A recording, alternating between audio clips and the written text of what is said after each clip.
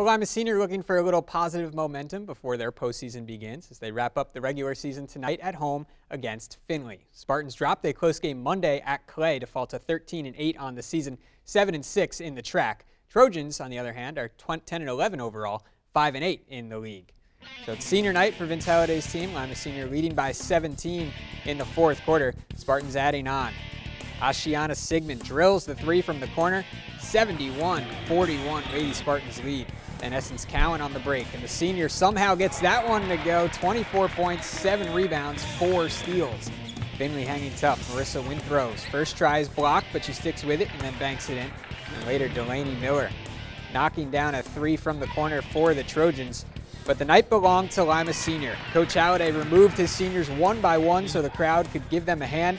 And isn't it fitting that freshman Taylor Washington puts an exclamation point on the victory with the floater and the foul. Breon Thompson, 29 points, 9 rebounds, 5 steals as Lima Senior cruises. Toledo Central Catholic and Notre Dame share the Three Rivers Athletic Conference title.